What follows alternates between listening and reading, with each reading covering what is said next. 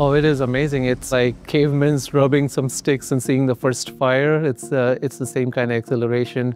We are here to test our single nozzle rig, which is a fuel injector that's installed in a single nozzle test section, where we can study the fuel's ignition as well as stability for the flame.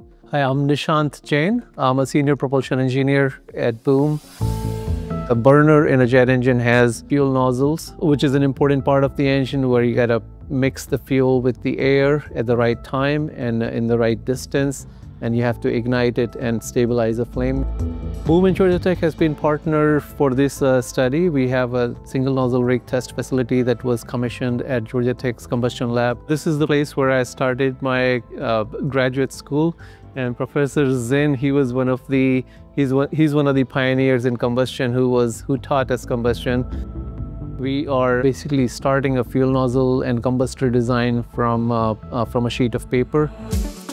Boom, trying to go and build a supersonic commercial plane, is having to really innovate on the combustor side. We're doing their single nozzle testing. So looking at things like flame shape, emissions, flame stability, ignition, which we're doing today. All these things we can do here, as well as using more cutting edge, world-class diagnostics to really understand the thermodynamic and fluid dynamic conditions inside the combustor.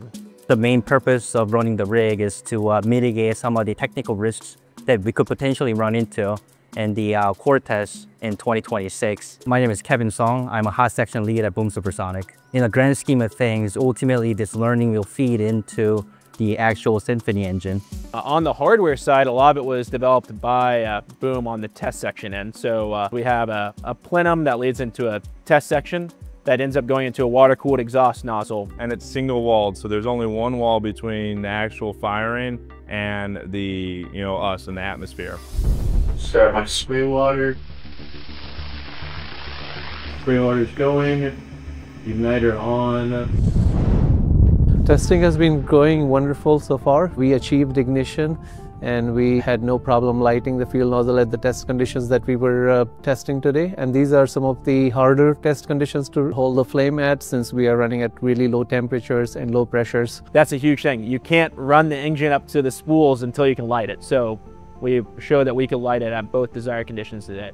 So this is just the very preliminary step in the testing where we are. We are going to ramp up on pressure and ramp up on temperature. I think it's really exciting because supersonic travel was enabled by Concorde and it stopped service in early 2000. Boom is at the forefront of making this happen, so I'm really excited to witness the fuel nozzle performance today. Any significant improvement in the aerospace propulsion systems that we can do right now is paving the way for what the future holds for us. So it's very exciting.